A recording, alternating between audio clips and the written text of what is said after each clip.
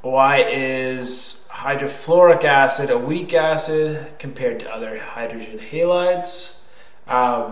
So this just brings up one important point, which is that your acid strength is inversely proportional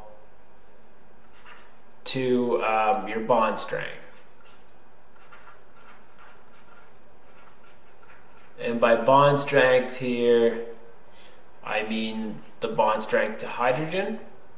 So if X is, say, all the halides, then the stronger this bond is, the weaker your acid, or another way of putting it, the weaker the bond is, the stronger the acid. So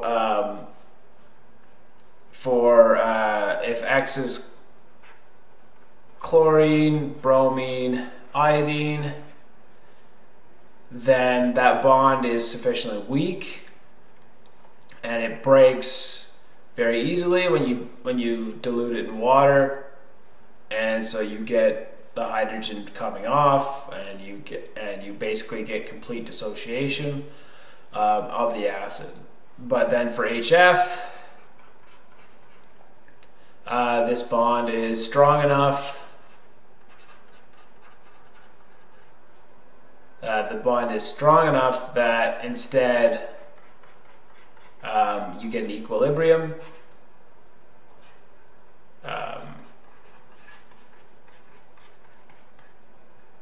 Because now it can go back and forth, and so now you have a weak acid instead of a strong acid. And so this bond would just be strong because if you recall right, the periodic table, or the halogens, are ordered like this.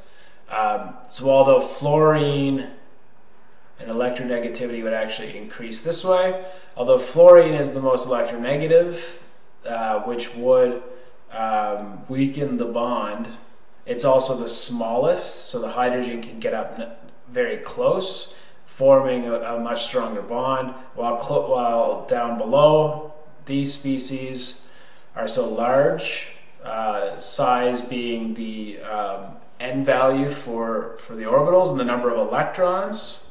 You get much higher repulsion, as well as their electronegativity playing a part, and it weakens the bond sufficiently that for these species it breaks almost instantly, and for this it's now a weak acid instead of a strong acid.